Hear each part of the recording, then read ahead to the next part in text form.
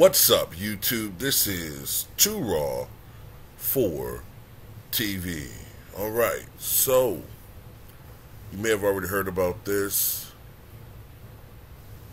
but Baltimore Ravens quarterback Lamar Jackson has just signed the largest deal in NFL history. He's reached a 5-year deal with the Ravens today. Team announced. This comes after 27 months of challenging negotiations.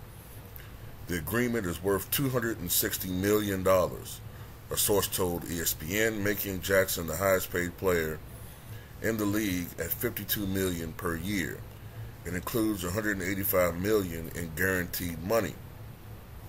Sources previously said Jackson was seeking the $230 million in guaranteed money that Deshaun Watson got from the Cleveland Browns last year.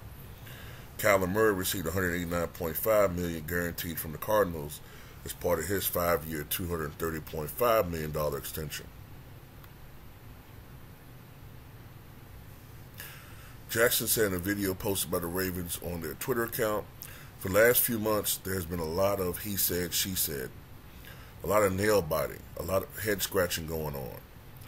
Jackson then held up a football with a Ravens logo and said, "But for the next 5 years, it's a lot of flock going on."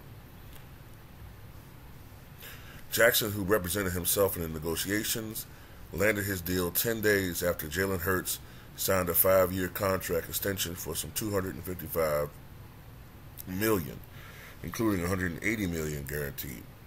The agreement also came shortly before the start of the NFL draft, when the Ravens could have selected a quarterback in the first round. And said last month the Ravens placed a non-exclusive franchise tag on Jackson, which allowed him to negotiate with other teams and gave Baltimore the right to match any offer sheet signed, but no teams publicly showed interest in him. And they said, talking about how a month ago it looked really bleak between the two, Jackson and the organization. But now Jackson is in a position to fulfill his draft day promise to the Ravens. It was 5 years and 1 day ago when Jackson proclaimed after being selected with the last pick of the first round, "They're going to get a Super Bowl out of me. Believe that." Jackson turned a franchise that had missed the playoffs for 3 straight years into a winner again. His career record is 45-16, which is a .738 winning percentage, and is the 4th best of any starting quarterback to debut in the Super Bowl era. In 2019, his first full season as a starter, Jackson became the second unanimous selection as NFL MVP. He led the NFL in touchdown passes, 36, and set the league record for most rushing yards by a quarterback, breaking the record I think was held by Michael Vick, 1,206. So, you know what I'm saying? Now that he got his money, now the pressure's on.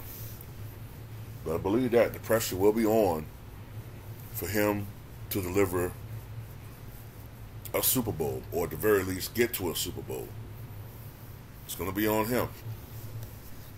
You know, certain players, there's more pressure on, you know what I mean? It's just how it is.